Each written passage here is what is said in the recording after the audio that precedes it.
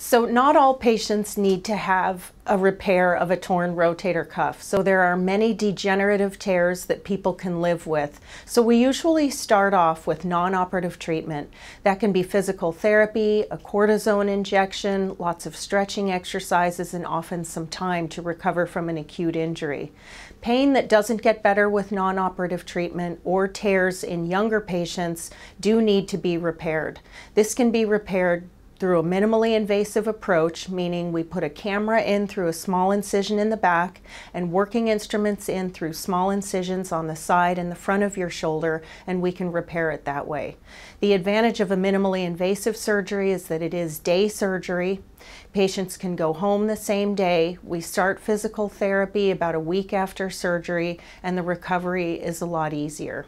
I'm Dr. Lisa Galitz. I'm the System Chair of Orthopedic Surgery at the Mount Sinai Health System. I'm available Tuesdays and Thursdays both at Mount Sinai West and at Mount Sinai Hospital.